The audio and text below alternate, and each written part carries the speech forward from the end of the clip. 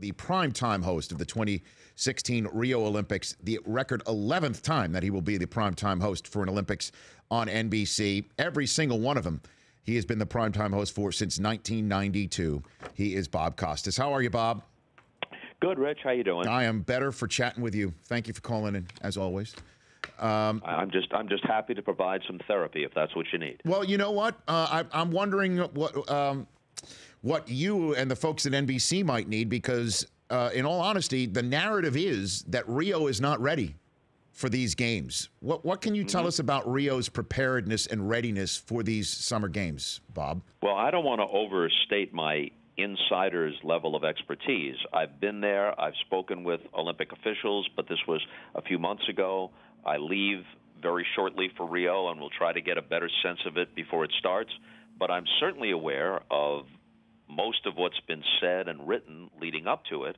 And while people can say, oh, every Olympics faces some issues and some controversies, and that's almost literally true. There may have been a handful that didn't, but most have had their issues leading up. But in my experience, there's never been an Olympics that has this array of problems.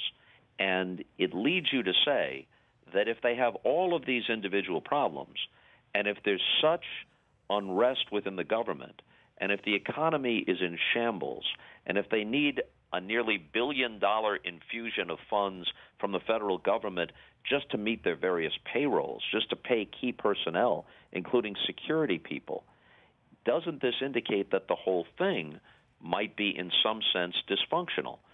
That's not an alarmist view or a pessimist view. That's just a realistic question to ask. And I don't think we're going to know the answers for sure until these Olympics begin to play out.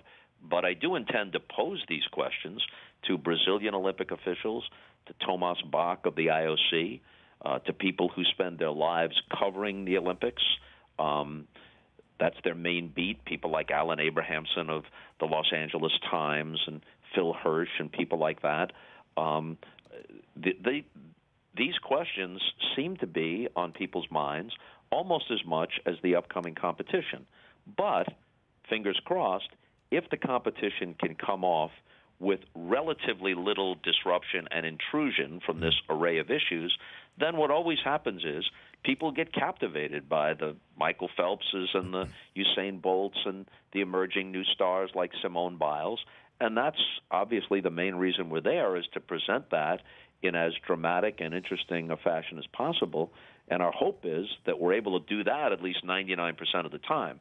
But we've got to at least acknowledge all these issues before the Olympics start, and then hope against hope that they don't intrude upon the Olympics, at least not too much. Well, what is NBC and NBC Sports Management saying to you and the rest of the crew that's going to be down there covering it? Are you getting emails about preparedness and about security and things of that nature, Bob? Well, NBC has its own security apparatus in addition to Brazilian military and police forces, and in addition to IOC security. And there's a coalition of nations. The United States helps out to some extent with that. So there are various layers. And, yeah, there have been briefings about that sort of thing. The Rich Eisen Show, weekdays at noon Eastern on Audience.